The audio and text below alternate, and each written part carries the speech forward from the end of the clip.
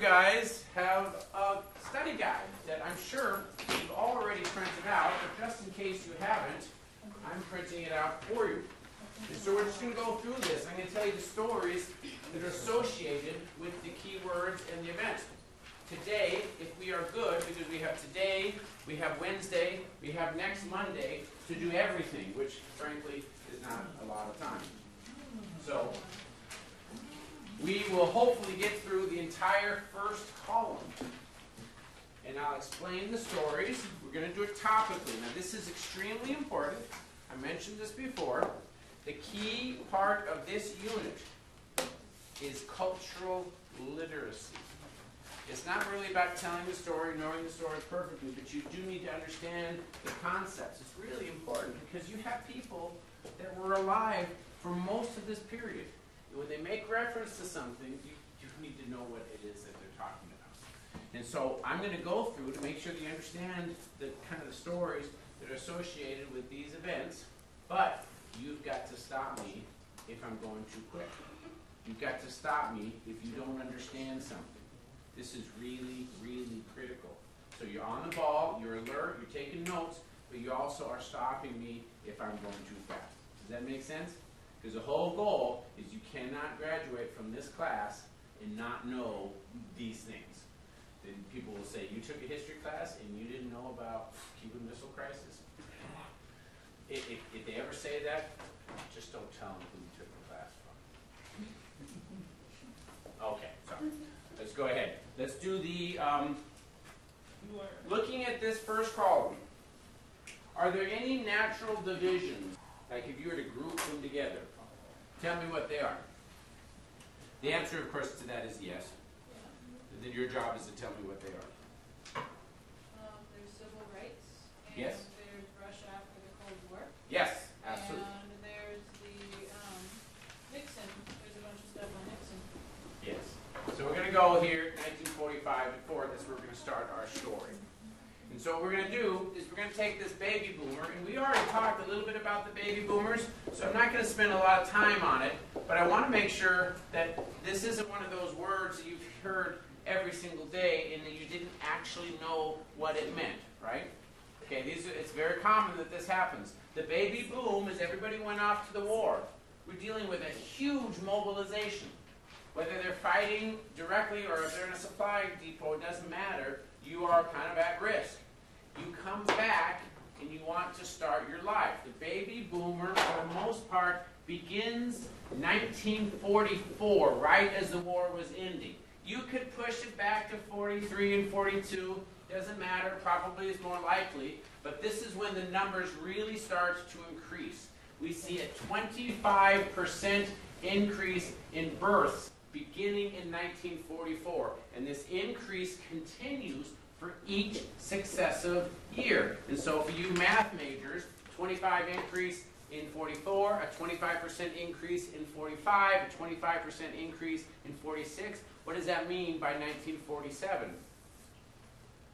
100%. Is it 100%? It's actually more than that. Because 25%, so let's just pretend, I don't want to be math here, but let's say 25%, that means 125. 25% of 125 is, you see how that goes? So we're dealing with really a massive increase. By the time, and I don't have my math here, what is it going to be? That's going to be about 40, right? So here we have 25, we have 40. That would be 165. And then 25% of 165. See, that's 67. You guys are supposed to have better math skills than your history professor, right? So we're looking at what, 230. So we're dealing with a huge increase of population of a very specific group of students, people. So what that means is that if you look at the normal population and you have 0 to 5, and you have 5 to 10, all right, 10 to 15, these are terrible numbers, 15 to 25, how about that? 5 to 15, 15 to 25, 25 to 35. There's a certain number that you get. With the baby boom, you get this huge bubble. 5, 0 to 5, 0 to 10. And because it's kind of fixed in a small window, roughly from 44, I would say that you begin to see this taper off at about 54. It's about a 10-year window. That means that this bubble just moves over time. So after 10 years, you've got this huge bubble of kids 0 to 10, right? After 20 years, you've got this huge bubble 10 to 20. It just keeps moving. So today, it's been how many years since 44, math majors? Math majors. 73, right? So nearly 75 years. So that means that right now, we have a huge bubble, basically from 0, I'm sorry, I say 0, not working, from 70 to 80 is where our big bubble is, which is, again, why we have the Depends commercials and the erectile dysfunction and everything else related to old folks, okay?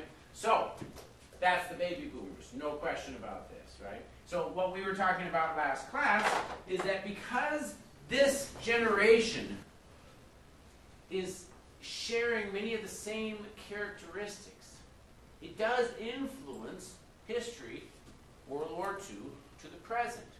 You don't have a similar generation like this. We have names for them because we have like this thing about naming things. What's the name? What are the kids of the baby boomers called?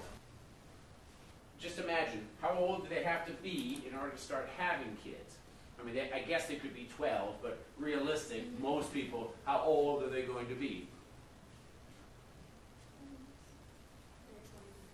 In their 20s, early 20s, okay? So you're looking at probably somewhere between 18 and 25. So you're looking at about, what, 18, 20 years? You're looking at 62 to 64. My parents got married in 62. So theoretically, you'd think that the next generation ought to be from, say, 62 to 72. But it didn't work that way. Why not? And you guys are really smart. Why doesn't it work that way? What's the name of them, by the way? You guys, we have names for everything, right? So what's the name of the baby boomers kids? Gen X. That's right. Generation X, right? When I was in high school, I was called Generation X. But I was not the same type of a generation as a baby boomer. Why not? This is totally easy. You guys can understand this plain language, human stuff. Because you weren't like dealing with that impact of the war, having babies. Yes! The reason why the baby boomers were so huge is that the war ends roughly the same time. Everybody experiences the same end of the war. And keep in mind, not just Americans, French, Germans, English, right? It's a world war. The whole world experiences it. So you see this kind of demographic everywhere. What's happening in the 60s? Not quite yet. It's going to be in the 70s. But yeah, nothing. You don't have the same thing. Not to mention, you guys don't know this, but 1959, they produced the first oral contraceptive. What is a contraceptive? I wrote a book on this. 5-year birth control, right? They've had birth control for a long time, but an oral contraceptive means that you can take a contraceptive without even paying attention to it. You just take it like you take aspirin. And so it had a huge impact on our... Well, it became tied to the feminists. It wasn't at first, but it became tied to the feminist movement by the 1970s. But what that did is it totally affected our population growth. I mean, hugely. And so you don't have kids having kids at 18. You don't really often have them at 20 or 25. Sometimes you do. You just look at your own families. You guys have siblings that have kids? Some of them might be 18, right? Some of them might be 25. My first child, how old was I? It's a good question. 2001. I was 32. 32. Not for lack of trying, but 32. Right? It's late. So if we range anywhere from 18 to 32, and I have friends of mine fairly recently that were pregnant and they were 40. My dad had me when he was 43 something. 43. I have a high school friend. She was the very first girlfriend that I ever had. I held her hand. She had a child at 42, and that was her first child. So what does that do with the whole generation thing? It's just, it's gone. And in fact, there is no like real generations anymore. Because thankfully, just to say this, thankfully we don't have World War III. We got World War II, that fixes it, and after that, it just kind of moves. Nevertheless, we still like to label things, so we have Generation X, and then whose are the kids of Generation X? Yeah, well, it would make sense, but we actually gave them a different name. Kind of. No. You guys are the kids, right? Millennials. Millennials, right? Millennials. Okay, sometimes we call them snowflakes, but that's a naughty insult to our poor little millennial folk. And the fact is, just like the baby boomers, we're not all hippies. You have to know this. Historically, we're dealing with actually a fairly small minority. Even though you've got, for whatever reason, these 70 and 80-year-olds that are all stopping around what they did in the 1960s. The fact is, in the 1960s, they weren't. Most weren't. It was a minority that were these radical types. Okay, same thing with these millennials and the snowflake type of thing. Yes, they are, but I deal with you guys all the time, and you know, most people aren't fitting that stereotype. Most people are actually pretty hardworking. Most people can handle the world. Most people aren't falling down and melting at the first chance. So we get these impressions, but we often get the impressions of a minority and we apply it to the majority. And I'm using the millennial example to let you recognize what it was like with the baby boomers. They weren't all one group. We think of the baby boomers as the source of the hippies, right? But they were also the same generation that elected Ronald Reagan. They were also a very strong conservative movement. They're just not as vocal. They're not as loud. They weren't in the newspapers. And so when we try to generalize a generation, keep in mind it's really hard to do that. There are some characteristics. It's important to be aware of it because the fact of the matter is when you have this large cohort that's kind of going through history, your marketing, your styles, your fashions will largely be influenced by this cohort. Not necessarily to the left or to the right, but you'll just be influenced. Which is why when you see 6 o'clock news, you've got Depends and ED commercials and stuff. It's the age. It's not left or right. It's just, that's the age. And they're still out there. Now what happens when they all die? You know, we're getting already, you see a ton of commercials about funeral insurance and caskets and all that type of stuff. But eventually, yeah, you guys know, you die and you get a funeral. You guys have seen these commercials, like they're on every 5 minutes when you turn on the television. What happens when the baby boomers are dead? Millennials take over. It's going to be weird, right? It is weird because we don't have a single generation. You'll have all sorts of little pieces. And so your marketing is already kind of changing up. We're not quite sure how to deal with it. And right now, Madison Avenue, when I say Madison Avenue, who do I mean? You guys understand the literacy thing. Madison Avenue is in New York City, and they are responsible for a great number of ad campaigns. And so when you say Madison Avenue, you're talking about basically the ad fashions and advertising in the country, Madison Avenue. And right now they have a tough time. Because on the one hand, they all want to advertise you because you guys are like the next baby boomers, except you are so small. There's not hardly very many of you. Even though you get the press, there's not very many, and you're not all that consistent. In fact, you range all over the demographics. Also, we don't have that much purchasing power. It's right. And so who do you put all your attention to? It's hard today. It was not hard throughout most of the 50s, 60s, 70s, and 80s because you knew who it was. So I'm just saying that just to prepare to understand why some of our focus was focused as it was, because you could always guarantee a certain demographic cohort that you can point to. Okay, gotcha. Super easy. Who's Dr. Spock? He is blamed, no, not Star Trek. And sometimes people don't know Star Trek, which kind of makes me cry, so I say Spock, and you guys have never heard the word. Okay.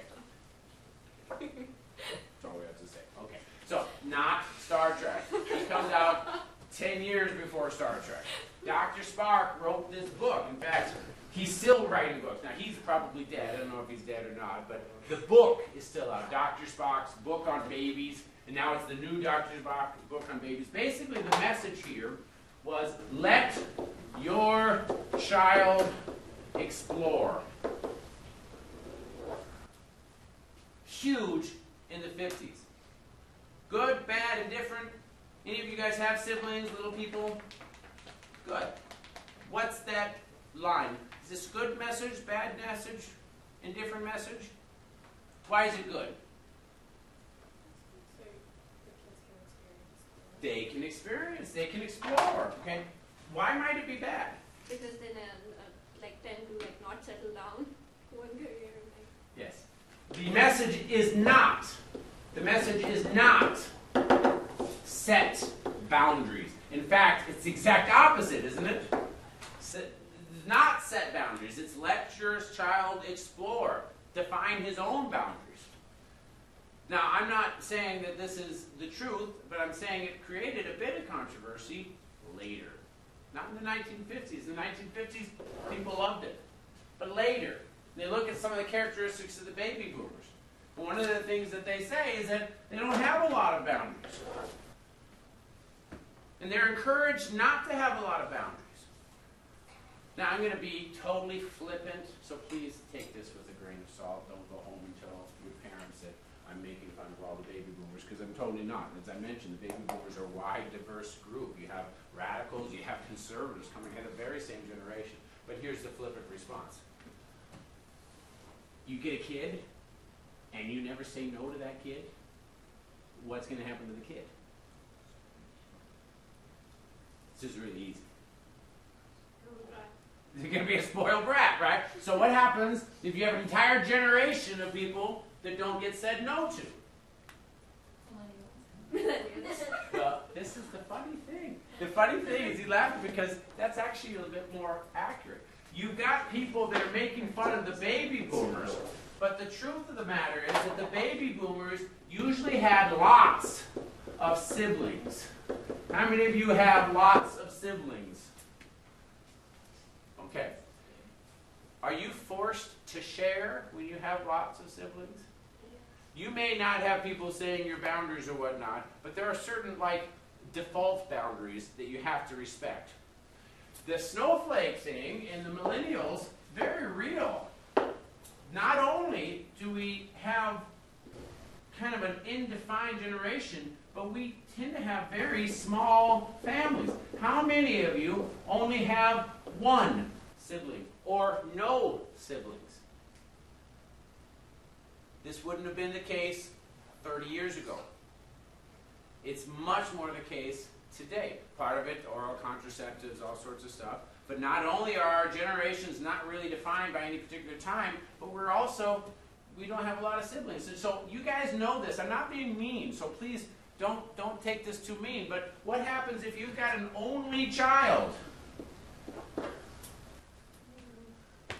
An only child. And, let's be even more, you've got an only child and your parents didn't have that child until they were 40 plus. I want all the attention, all the money.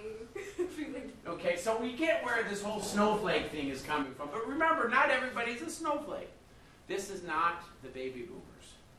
The fact of the matter is there's very few only children. You do have some, but very few only children. You get lots of siblings, lots of kids. And even though we can look at Dr. Spock, we can't really blame Dr. Spock because he's just doing the beginning. What's important here is that, let's say you're the baby boomer and you're taught this, but you didn't actually experience it. What happens when you become the parent?